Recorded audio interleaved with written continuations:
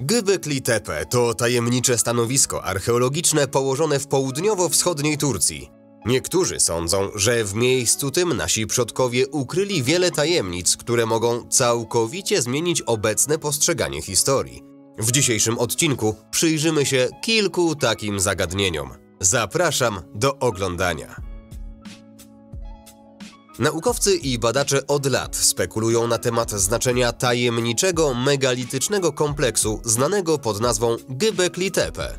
Jedno z pytań, na które eksperci nie znają odpowiedzi, jest to, kto zbudował to miejsce. Czy jest to produkt jakiejś zaginionej starożytnej kultury? Koncepcja zwana teorią Out of Australia polega na tym, że wszyscy żyjący na Ziemi współcześnie ludzie pochodzą z Australii. Podobno w Göbekli Tepe jest zaszyfrowanych wiele dowodów zdających się potwierdzać tę teorię. Göbekli Tepe to największy, poprawnie datowany kompleks megalityczny starożytnego świata. Żadna inna starożytna budowla nie dorównuje złożoności, skali i wiedzy, jaka jest zawarta w tym miejscu. Göbekli Tepe to układ składający się z co najmniej 200 kamiennych słupów o wysokości do 6 metrów i wadze 22 ton. Filary pokryte są różnymi dziwnymi wzorami i obrazami. Słupy datowane są na co najmniej 12 tysięcy lat, z czego 10 tysięcy lat były one zakopane pod ogromnym stosem ziemi i skał. Co zaskakujące, miejsce to zostało jeszcze w czasach starożytnych celowo zakopane. Z kamieni Göbekli Tepe można odczytać wiele ciekawych informacji, ale trzeba wiedzieć, w jaki sposób się to robi. Te potężne megality zawierają wiele starożytnych symboli zaginionej cywilizacji, o której wiemy niewiele. Ale co łączy to miejsce z Australią? Dlaczego przypuszcza się, że twórcami tego miejsca są osoby pochodzące właśnie stamtąd? Jak się okazuje, sztuka sakralna starożytnych Australijczyków ma wiele wspólnego z tym, co można znaleźć na kamieniach Göbekli Tepe. Na oryginalnej fotografii wykonanej w około 1922 roku widzimy dopasowanie starożytnego symbolu na piersi szamana i symbolu na filarze w Göbekli Tepe. Mężczyzna ten był nauczycielem w wymarłej, starożytnej kulturze australijskiej. Podpis pod zdjęciem mówi: oto czarnoksiężnik z Worgaja, wielki szaman ze środkowej Australii, jak opisują to znaki na jego ciele. Naucza on plemiona sztuk tajemnych. Zdjęcie to pochodzi z pierwszego tomu książki zatytułowanej Peoples of All Nations, wydanej w 1922 roku. W książce mężczyzna ten nazwany jest czarodziejem albo człowiekiem medycyny. Nieco inne tłumaczenie określa go też jako strażnika starożytnej wiedzy. Na filarze numer 28 można również znaleźć zestaw symboli zwykle zarezerwowanych dla najświętszych artefaktów ze starożytnej Australii. Sugeruje się, że znaczenie tych symboli oznacza krąg osób, które są razem, aby dzielić się wiedzą. Jedyna różnica w stosunku do symbolu na filarze i symbolu na ciele tego mężczyzny polega na tym, że dwie linie nie łączą się z centralnym kręgiem. Kim był ten człowiek i co ma on wspólnego z filarami Göbekli Tepe? Ale ten australijski symbol to nie jedyna tajemnica, jaką skrywa to miejsce archeologiczne. Niedawne badania naukowe, przeprowadzone nad rdzeniami lodowców pobranych z Grenlandii, sugerują, że wiele lat temu w Ziemię uderzyła kometa, która doprowadziła do nagłego i długotrwałego schłodzenia klimatu całej planety. Okres ten trwał około 1000 lat. Charakteryzował się on nagłym i intensywnym ochłodzeniem. Datuje się, że miało to miejsce 12 800 lat temu. Po upływie 1000 lat nastąpiło równie gwałtowne i intensywne ocieplenie wraz z nagłym wzrostem poziomu mórz na świecie. Okres ochłodzenia spowodował pośrednio zrzeszanie się grup ludzi, co doprowadziło do rozwoju rolnictwa, to z kolei do ogromnych postępów w zakresie innowacji technologicznych i rozwoju społecznego.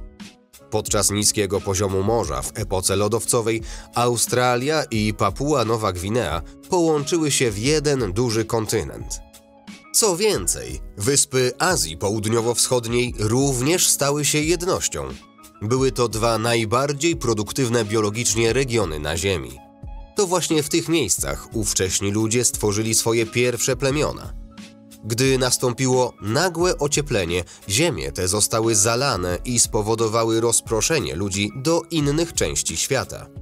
Filar 43, znany również jako kamień Sempa z Göbekli Tepe, zawiera wskazówki dotyczące starożytnego uderzenia komety, która mogła być powodem tej epoki lodowcowej.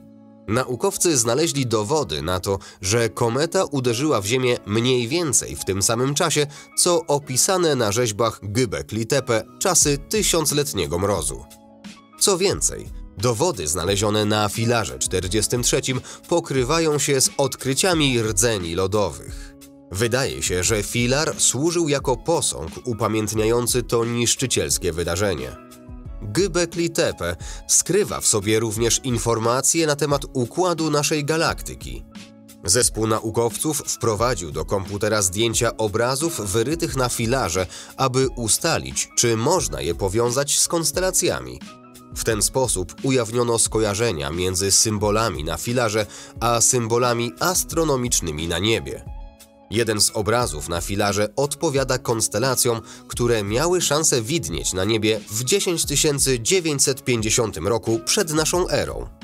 Fakt, że starożytni ludzie poświęcili dużo czasu i wysiłku, aby stworzyć te astrologiczne symbole na filarze, sugeruje, że musiało wydarzyć się wtedy coś bardzo ważnego. Możliwe, że było to związane z omawianym już uderzeniem komety. Badacze doszli do wniosku, że rzeźby na filarze miały dokumentować kataklizm. Sugeruje to, że całe Göbekli Tepe mogło być niegdyś jakimś obserwatorium astronomicznym. Obrazy, których jest jednak chyba najwięcej na Göbekli Tepe, przedstawiają przede wszystkim zwierzęta. Wielu archeologów wysnuło teorię, że stanowisko to służyło jako miejsce do przeprowadzania szamańskich rytuałów i przywoływania duchów zwierząt. Zdecydowana większość zwierząt, które są widoczne na filarach, to węże oraz ptaki. Przykładowo, na filarze 56 możemy zaobserwować wizerunki ptaków o dużych ciałach i długich szyjach.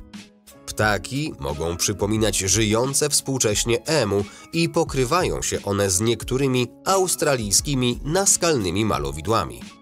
Niektórzy jednak twierdzą, że były to geniornisy, gigantyczne, prehistoryczne ptaki, które z wyglądu faktycznie przypominały emu i które wyginęły około 30 000 lat temu. Podobieństwo do australijskich malowideł z dawnych lat również nie wydaje się być przypadkowe. Jest to kolejny dowód wskazujący na to, że twórcy Göbekli Tepe pochodzą właśnie z tego regionu. To naprawdę niesamowite, jak wiele informacji, które znajdują dziś potwierdzenie w wielu innych źródłach, pozostawili po sobie ci starożytni ludzie. Mieli oni wiedzę na temat uderzenia komety, erupcji wulkanów, epoki lodowcowej, globalnej katastrofy, jak i układu naszej galaktyki. Od dawna panuje przekonanie, że najbardziej zaawansowani ludzie w jakimkolwiek okresie historycznym mieszkali nad oceanem, gdzie łowili ryby i poruszali się na łodziach. Życie przy otwartym zbiorniku wodnym było o wiele prostsze i nie wymagało zapuszczania się w ląd w poszukiwaniu pożywienia. Kiedy poziom mórz na Ziemi był niski w epoce lodowcowej, istniał szeroki, płaski i żyzny obszar kontynentalny, który, jak się okazuje, był idealnym miejscem do osiedlenia. Kiedy poziom mórz podniósł się, gdy lodowce stopniały, ludzie zostali zmuszeni do przemieszczania się na osobny ląd.